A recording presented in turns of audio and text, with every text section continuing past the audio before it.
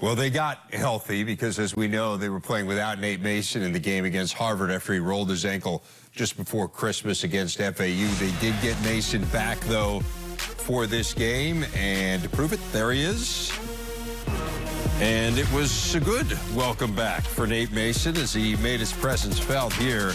Really good play defensively there with the awareness, and then ahead to Jordan Murphy for the jam. 13-2. Speed there. So the Gophers out to a great start.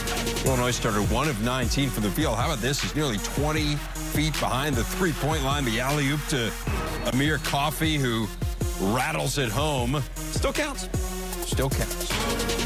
Not about the style points. 15-2, and then Dupree McBrayer.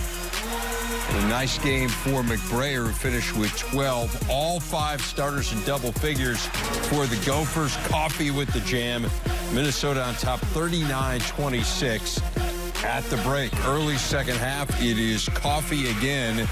16 for him, his 11th straight double-figure game at the Illini, as Andy was talking about, coming back. DeMonte Williams with the putback. Williams finished with 6, capped a 13-2 Illinois run, but Murphy just too tough through the lane. Richard Pitino approves.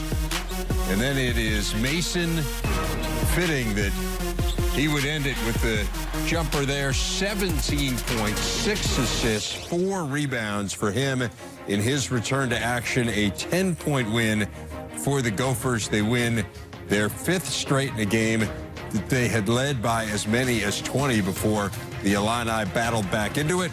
It is win number 13 for Richard Pitino's team. The coach was Sean Morris. Thanks, guys. Coach, congratulations on a hard-fought win. You came out, you kind of controlled the pace. You were able to get out in the transition before Illinois was get situated. How pleased with you with the way your team responded to the scouting report to start the game? Yeah, we talked about defending and rebounding, because if you don't do that and you have to try to score against that defense in a half court, it's a problem. So I'm really proud of the defense and the rebounding and the loose balls, because we got a lot of respect for how physical that team is, and we were really physical as well today. You had to be really pleased with when Illinois made the run. You knew they were going to make it. The way your team responded, coming out of the timeout, you made 2 consecutive possessions going right toward the basket. Is that something you emphasized? I guess so. I don't know if it worked. I'm going to go with it. I get blamed if it didn't work. But, yeah, I mean, they make you do that. So we drove the ball to the basket. I thought Reggie Lynch was really good at the end of the game as well. We rebounded the ball, and we were really tough. It wasn't pretty, but it's a league win, and those are tough to come by. How important was it for you to get Nate Mason back? What did you see from your perspective, what he was able to give you tonight?